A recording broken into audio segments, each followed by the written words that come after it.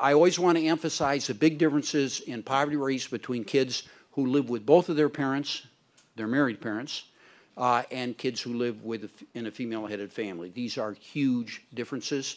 And in the past, even now to some extent, it's one of the main causes of poverty, and one of the reasons we have so much trouble fighting poverty is because the number of kids in female-headed families where they're 4 or 5 times more likely to be poor keeps increasing. So that is a very important thing to keep in mind.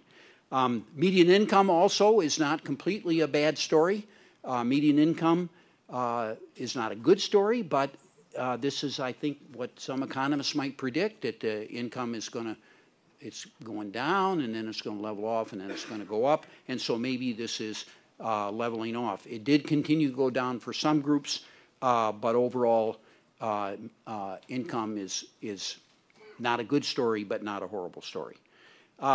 I also like to emphasize, this is last year's data. We have one set of data for this year, but I just want to emphasize something that Rich Brookhauser will talk about quite a bit, and maybe some of the other panelists as well, and that is that the picture of poverty that you get from the Census Bureau official poverty rate is flawed in many ways, as everybody knows, and that's why we have a new measure. And by the way, that measure will be out on November 13th. So the Census Bureau is going to do what it did last year, and it's going to publish the supplemental poverty measure again, and they'll do that on November 13th. And that will show what this chart shows.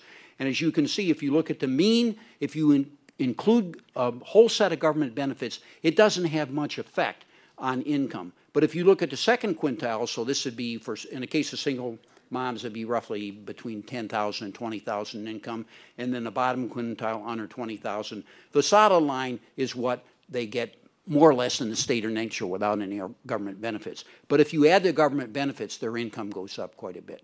And this is a very important thing, especially in this town, because we spend a lot of money on means-tested programs. My estimate is we spend at least $1 trillion a year, if you count the state dollars and the federal dollars, on means-tested programs. And they are more or less completely left out of the Census Bureau numbers. So that's a very important story.